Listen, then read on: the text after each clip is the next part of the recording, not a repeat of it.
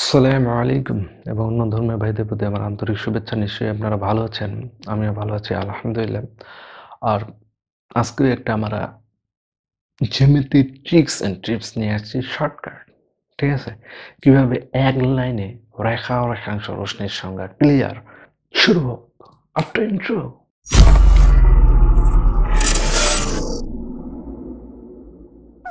Like and like this video. Please comment, share and subscribe. L.T.M BD Eureka on bangla YouTube channel. তো দেখুন এখানে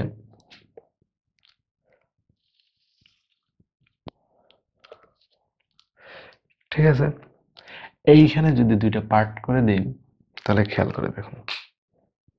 আমরা এখন বলি এই এক লাইনের মধ্যে কিভাবে রেখা ও রেখাংশ রশ্মি ক্লিয়ার হয়ে যাচ্ছে। দেখুন এইটুকু যদি চিন্তা করি, দুই পাশটাই কি চলমান, তার মানে হচ্ছে এটাই হলো রেখা যার দুই পাশ চলমান। যে বিন্দু দুই পাশ চলমান তাকে আমরা কি বলবো? রেখা বলবো। ঠিক আছে, তাহলে অথবা আরেকভাবে বলতে পারি যে রেখার সংজ্ঞাটা, যে রেখার দুই পাশে কোনো প্রান্ত বিন্দু নেই তারাই হচ্ছে রেখা।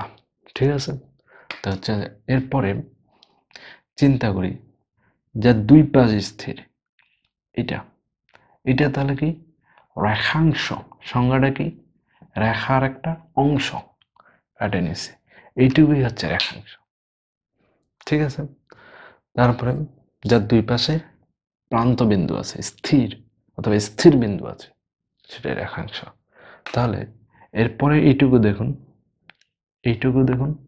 আর এখানে এইটুকু দেখুন। এই পাশে স্থির, এই পাশে চলমান, এই পাশে স্থির, ও পাশে চলমান। তাহলে আমরা কি বলতে পারি? এটা হচ্ছে যে রশ্মি বা রশ্মি।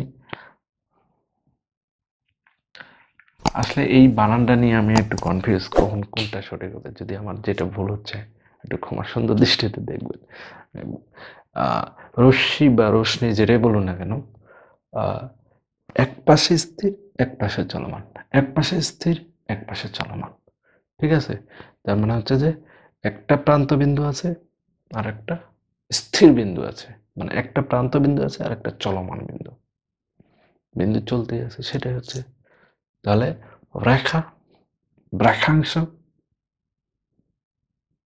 রশ্মি। তাহলে অবশ্যই এই ছোট্ট একটা ট্রিক্স অ্যান্ড টিপস আপনাদের ভালো লাগবে সেই আশায়। আসসালামু আলাইকুম। এবং যারা আমাদের চ্যানেলটিকে লাইক, কমেন্ট এন্ড সাবস্ক্রাইব করে আমাদেরকে এগিয়ে নিচ্ছেন, তাদের মেনি থ্যাঙ্কস।